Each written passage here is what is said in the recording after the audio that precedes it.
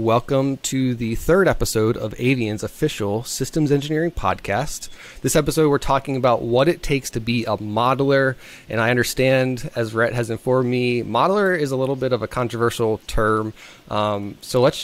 Before I'm ready to jump into questions, let's introduce everybody. Today I have Casey, Rhett, Jeff, and Lindsay on the line with me.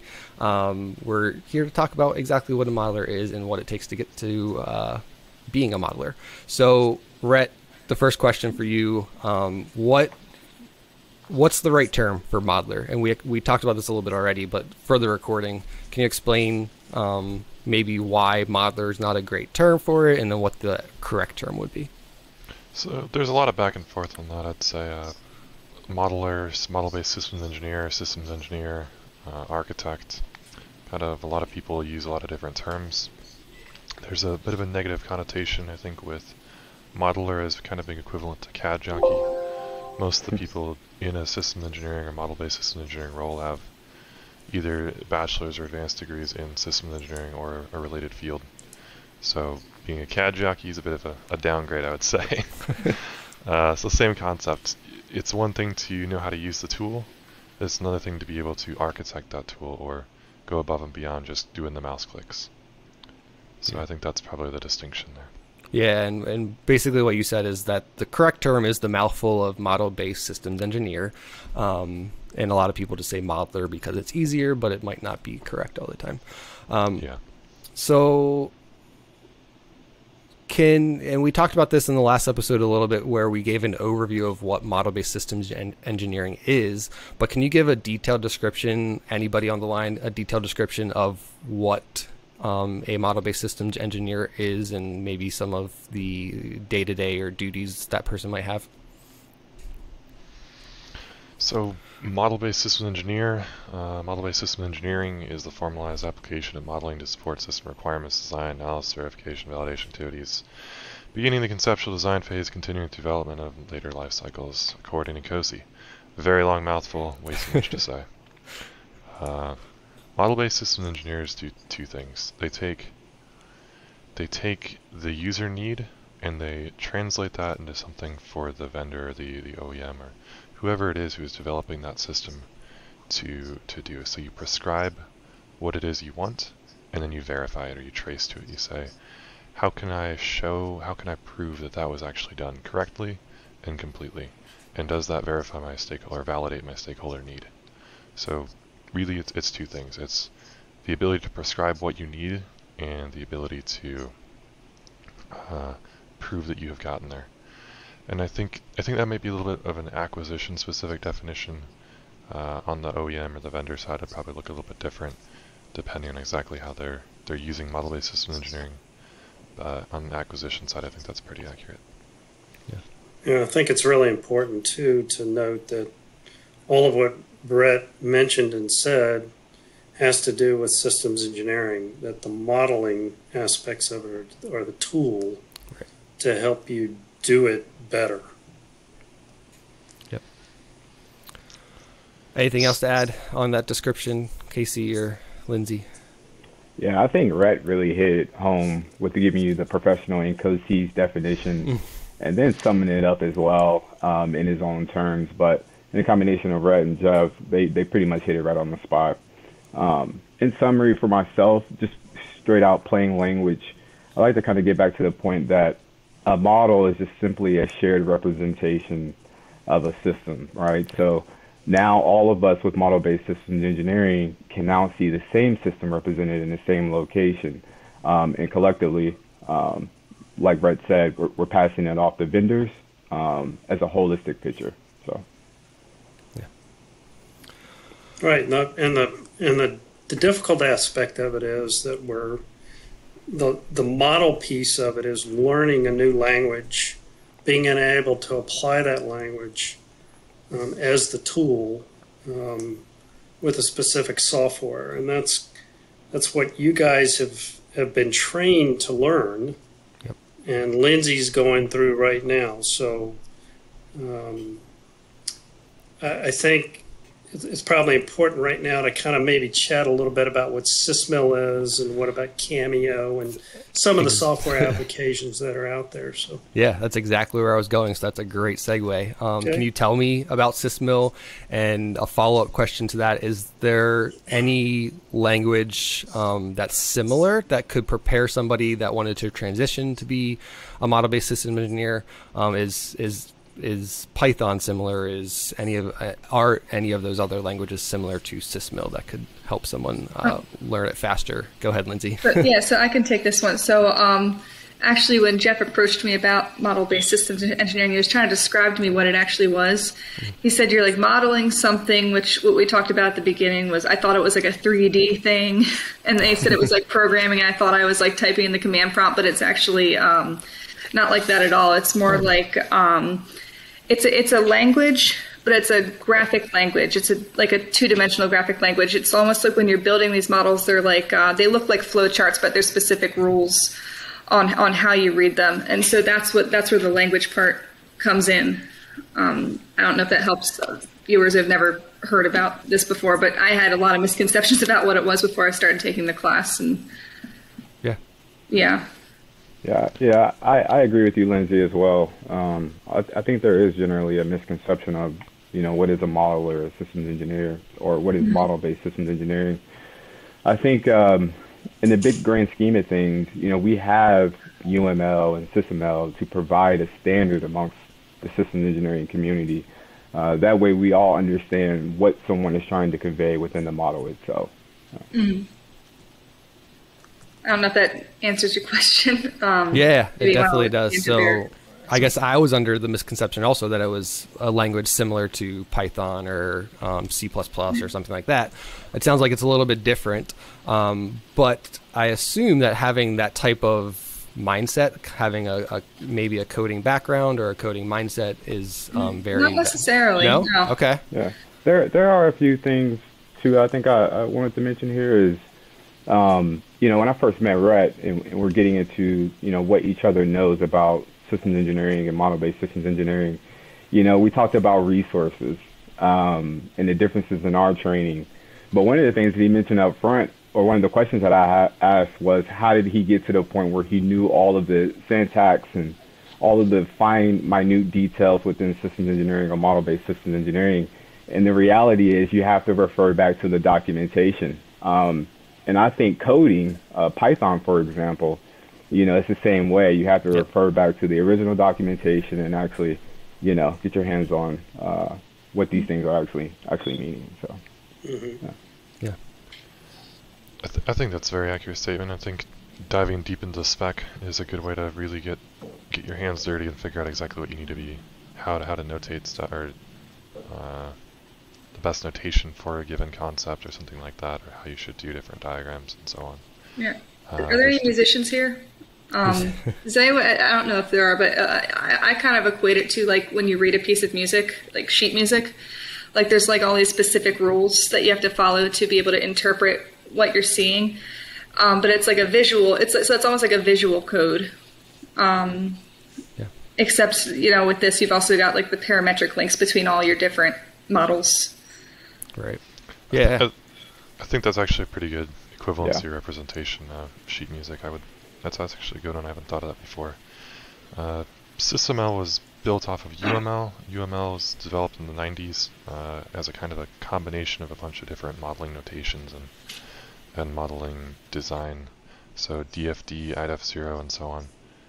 Those types of notations, and then some of the different fields use slightly different, like sequence diagrams, activity diagrams, and so on. There were a lot of different things that were pulled together into the Unified Modeling Language, or UML. And then UML was later adapted in the early, I want to say the early 2000s, but I might be off here, as a superset of UML. So it includes all the UML concepts, then adds a couple of things like parametrics and requirements specific to systems engineering, and then a couple other minor changes, but they're not as important. So I think as far as similar notations go, UML, people with software and UML experience will have a lot easier time coming up to speed. A lot of systems engineers will also have IDEF or DODAF view, well, DODAF can also be represented in SysML. Some of the similar modeling or originating equivalent modeling notations that were used in the creation of UML and so on. SysML will also be, not to get too nerdy here, but will eventually split off from UML in the next version, version 2.0. Gotcha. Coming out in the near future. Oh, cool. So we talked a lot about SysML. What about, so I've heard Cameo a lot. Is that the software that you use, or is that not? Okay. Do you want to explain what that is? Maybe just brief overview. So there's several different modeling tools. Cameo or Magic Draw is one made by No Magic, recently acquired by Dassault. Naver primarily uses that tool, or Cameo. System Modeler, it's a software package on top of Magic Draw, a couple of extensions and so on, plugins. Okay. There's also a couple of other ones like Rational Rhapsody, and then there's a lot of them. I think there's like 30-something tools, but some of the primary ones are Sparks EA, Rational Rhapsody, and Cameo Systems Modeler by Dassault No Magic. Then there's a couple of other ones like Innoslate that uses LML, which is similar to SysML lifecycle modeling language. But like I said, there's quite a few different options here, and primarily Naver uses Cameo Systems Modeler. Gotcha. Through No Magic. So how would somebody learn how to use that software? Is there training outside of? So obviously, if you get a job at AVIAN, you're going to be trained to use that software. But is there training that someone could take before getting hired as a model-based system engineer? I think what helped me out really was schooling in the very beginning, and I should also say that it wasn't very hands-on in terms of the introduction into Cameo. We were actually given the option, and the school provided an academic version or license for Cameo. But we had pretty much an instructor walk us through the diagrams that Rhett just talked about, so the activity diagrams, internal block diagram, and then the list goes on and on. But from what I've seen, generally, it helps out with just simply playing with the tools, getting familiarization.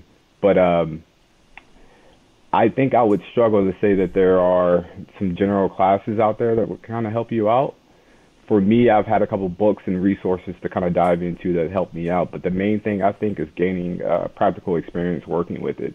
It's a lot like coding in the sense that you need to actually do it to get better at it. Yeah. I think this is actually a great time for Lindsay to step in and talk about the experience that she's having right now. You're going through a boot camp of sorts, is that correct? Yeah. I'm doing a course that Jeff recommended to me through AVIAN. It's done through it's taught by Lenny Delgatti, is who does the online lectures, and then Pat Maharg has been teaching us like in classes like outside of that lecture. And it's been pretty good so far. So good, like if anyone is like interested in learning, it's like conceptually, it's not necessarily difficult to grasp. But as you go through the course, I kind of think of it as like when you're learning algebra, like all the concepts kind of like start piling on top of each other, and you need to know the previous concepts to understand the later ones. So you do need to thoroughly understand everything, but it's not too bad. Like I don't have like a super strong programming background. I don't even have a strong systems engineering background. I'm a mechanical engineer, and I've been able to pick it up all right. It's maybe you do like 3 hours of lecture during the week, and then you've got like an hour of like interactive in class with Pat, and then reading your book and whatever other practice you're doing with the modeling software.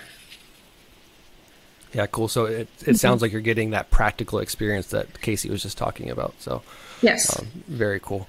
And like you said, and I think somebody said at some point, you're always going to have to refer back to that documentation. I code in JavaScript and HTML and all that, doing front end stuff, and I'm on the JavaScript website more than I want to admit. But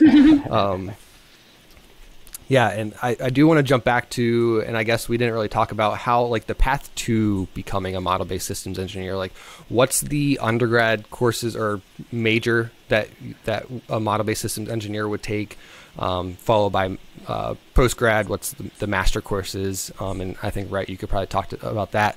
And then also experience. So you may have experience already in the DoD. What are some things, and we did talk about this a little bit in the last episode, but what are some of those areas where it would be easy to shift over to model-based systems engineering?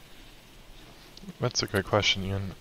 So I'd say it really depends on your avenue in. I think T&E is a good way in. I think pure systems engineering is a good way in. I don't think there's a lot of pure systems engineers in the undergraduate level at any rate. Aerospace mechanical, sometimes on the more hardware side, and they have to, sometimes a bit of a struggle to shift over to a more of a logical or software mindset.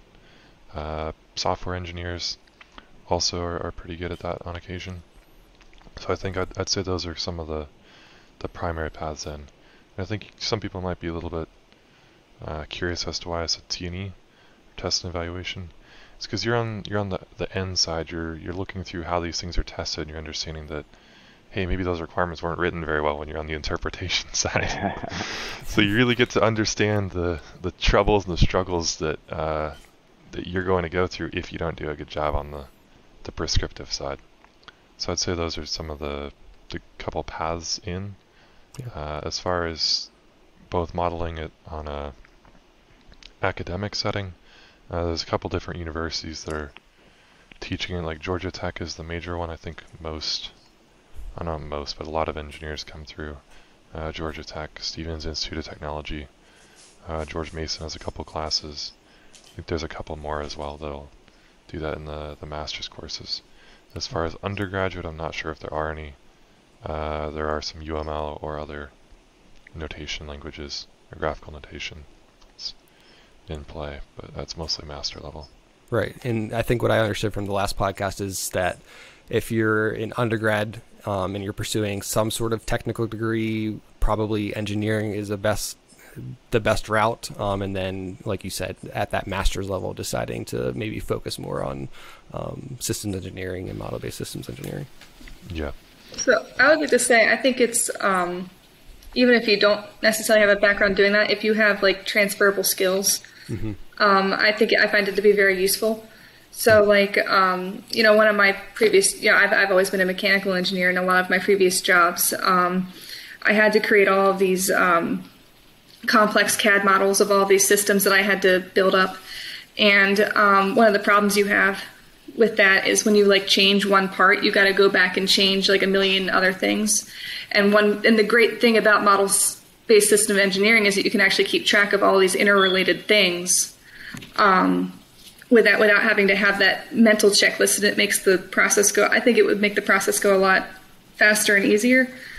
So even if you're not technically like a systems engineer person or studying that, if you are doing a job that would require where it would actually make your job easier, I think that's also a good segue into learning this sort of thing, because it would have helped me at my previous jobs, even as just a mechanical. Right. All right. I think that's a great point. There's a lot of transferable skills. I think there's a lot of what some people consider soft skills that are important in model-based systems engineering. If you're that interface between the user need and the model, you have to be able to understand, you have to have those interpersonal skills and the ability to really tease out that user need and prescribe that. So I think that's another transferable skill. And to your point, Lindsay, I think that's an excellent example of where there's a lot of different things coming together, and if one thing changes, it's going to break a lot of other things. And having an awareness of that will make you a lot better as a model-based systems engineer. Yes, so Jeff, I think this is a great time to wrap it all back into AVIAN and talk about what we're doing to help people get into model-based systems engineering. So go ahead and take it from there. Yeah, well, I think it's a pretty exciting time for the company. About a year and a half ago, I started to get a demand signal from NavAir here in Pax River as they were instituting and trying to institute the policies and the procedures and for model-based systems engineering into the systems engineering discipline here on base. And there just weren't any model-based systems engineers, or a very small cadre of them in the area. So to help that demand, to go after that demand, the company decided to make an investment in a lab with a partner company here in the area called Precise to acquire some Cameo licenses. They're floating licenses in a virtual environment. This all happened kind of during COVID too, so we had to make it virtual. And then develop a course to kind of develop this skill set. So we latched on to the Delegati classes, but that alone really doesn't give you the full practical application enough to go into a program office to be able to do anything. So what we've done is we have hired out a company called JH&A out of Huntsville, Alabama, and through an individual who's got an enormous amount of experience and who teaches this to proctor students through the Delegati, as well as provide them with extra instruction. And then to be able to also stick around after the course, after the certification, to support them as they proceed into a specific program officer to do the actual work. So AVIAN is really invested in this, and we want to help support not only our customers, but certainly the skill set in the area. And then there's applications outside of NavAir into other systems commands within the Navy. Other services are starting to build it up. And so we see a real growth in this area. So this is the first class, and Lindsay's one of the first students to go through. We have 3 others, and we're looking to start again in the summertime with another group to go through. So exciting times, and looking forward to growing in this particular area. Yeah, so it sounds like we as a company are on the forefront of something that is going to be big in the future, which is always nice to hear. And we are taking the right steps to make sure that we are supporting our customers and we're doing it better, smarter, and more efficiently. So with that, is there any last minute, oh, by the ways, any other points that you guys wanted to make on this episode? I'd just add there's a couple of certifications you can get. There's the OCSMP certification, or a couple of them. And then also SEP, System Engineering Professional certifications. So I think those are a good way to prove your knowledge.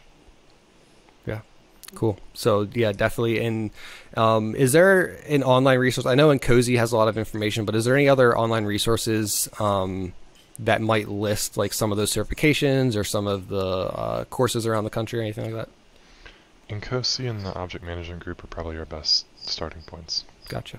Cool. All right. Well, with that, I want to say thank you guys for joining me today.